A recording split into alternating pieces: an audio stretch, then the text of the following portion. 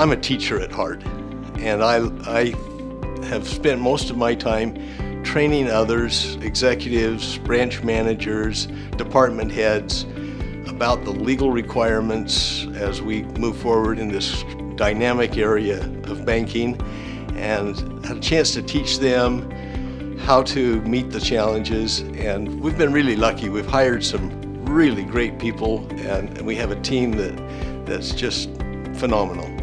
In the private practice of law, lawyers work really hard to distinguish themselves and to be recognized.